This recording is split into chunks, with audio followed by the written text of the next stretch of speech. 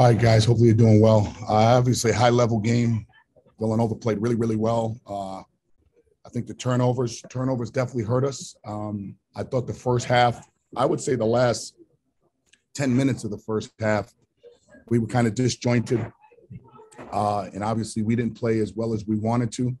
I was glad what we did at halftime with the adjustments that we made. And, the fight of our group, was outstanding. And it's funny how you get the calls, well, how you're going to play. You're going to play this one. You're going to play that one. The fact that somebody even has to ask that question or send a text message to me about how we're going to play, to me, is just rude.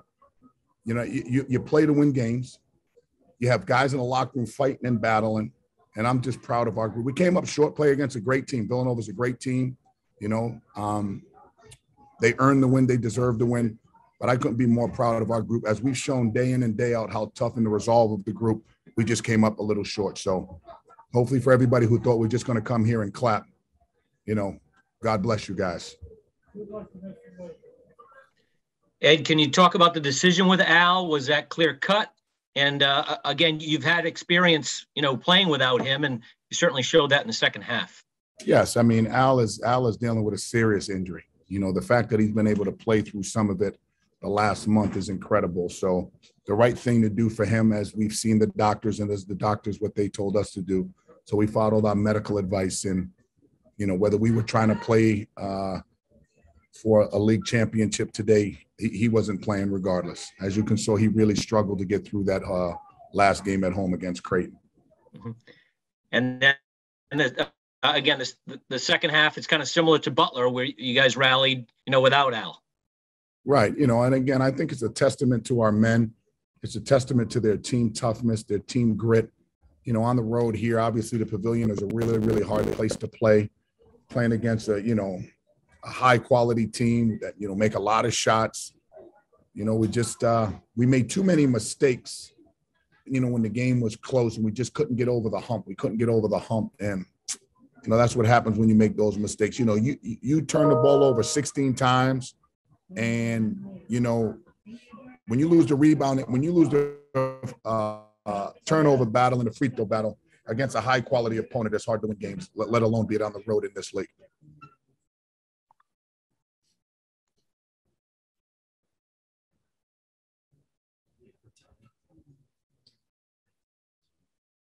Anybody else? I'll go. I'll keep going if you want. A little bit on AJ and his confidence, Ed. It looks like, if he's ready for the postseason with more confidence than maybe he's ever had. Yeah, I mean, AJ is shooting the ball at an elite level. And, when we're able to get him some shots, he's confident taking them. I think it's a credit to our staff with how much work these young men put in with our staff, and feeding them confidence. And the more confident they are, the more the ball falls. So we're trying to run some stuff to get all those guys some shots, whether it be Mania shooting the ball, Hawk was shooting the ball, Jared shooting the ball. It's just, I give the staff a lot of credit because they do a lot of work with our guys, individuals, and then in our team shooting stuff, they instill a lot of confidence in our men. And how do you approach this 9-day break? I'm going to approach it for us to continue to improve. Obviously, when you saw today, we got to get better handling the ball. We got to get better rebounding the ball, as we gave up 14 offensive. We gave up 11 offensive rebounds, 3 of which were really critical. And then our aim on ball defense everything could improve. But this is going to be improvement. Obviously, we got to get a little healthy. We're going to give them a day or two off. Get some stretching. Make sure we get in the weight room and then work on some film. I think part of this 9-day stretch, we'll do a lot of film. We'll do a lot of self-scouting, as we don't know who we're going to play in that Big East tournament. Ed, the shooting, particularly the three-point shooting, the last 4 or 5 games, and especially with AJ getting going, just what sort of a weapon can that be for you going into the postseason? A huge weapon. Hopefully it opens the floor up for us. And again, the way, Villanova plays a very, very unique style, extremely unique style. And, they force you to make the next play with how they defend. So you got to give them a lot of credit. At the same time, give our players some credit for making and taking good, high quality shots. And we're finding them early in transition and off of some of the sets we're trying to get them shots on. I mean, realistically, when you add Reeves to Bynum, who shot it very well, Horkler, who shot it very well, and Minaya, who has improved throughout the season from three, you could put a lineup out there around Watson of four guys who can make threes. How do you feel about that as a five really going forward?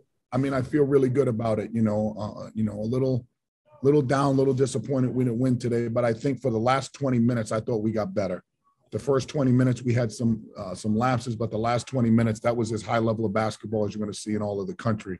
And I think it's a credit to our league. It's a credit to the Big East, and hopefully we continue to improve. Thanks. Thank you. And even without Al, you guys go 18 assists on 25 field goals. What did you see from the group in terms of making the extra pass and finding the open man? Well, these kids care for one another, you know what I mean? And that was great to see in the huddles.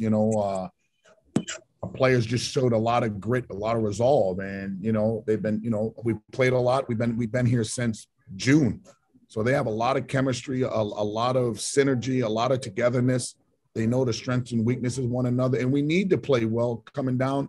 The final, the season's over. So everybody's 0-0 from here on out when we play, right? We played 28 games. We're fortunate to win 24 of them. We've lost some heartbreakers, today being one of the bigger ones. We got to try to get better from this, put this behind us, and try to really focus in on a Big East tournament that our players are excited about. We're excited to go to New York City. We're excited to play whatever opponent that comes our way. We're going to try to, we're just going to try to win one game at a time and hopefully continue to advance, because from here on out, it's one and go home.